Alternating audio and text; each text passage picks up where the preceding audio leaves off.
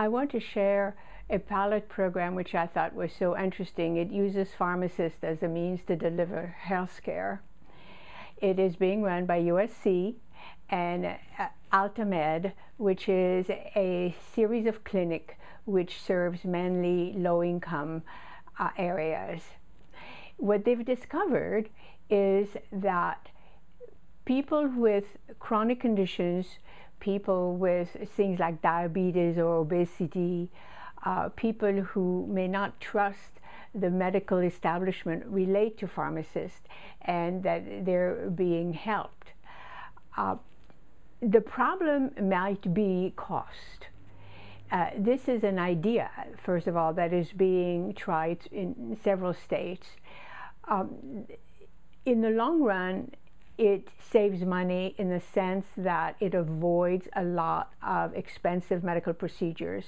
In the short run, there is the added cost of the pharmacist and also of the meds, because people take more meds. In California, pharmacists can bill for medical services, but that is not so in other states.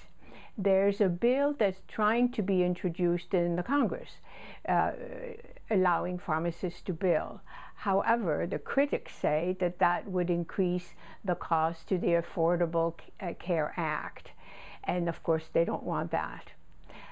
I remember as a child being raised in a third world country, how my father, who was a pharmacist,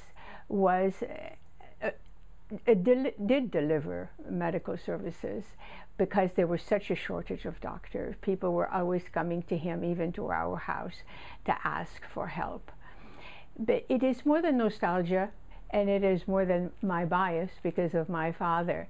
It does seem that it is an idea that is really worthwhile, particularly when you consider that there is a shortage of primary care physicians, and that shortage is slated to be even higher in the future.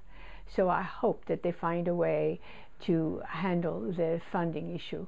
Thank you for listening. I'm Danielle Levy.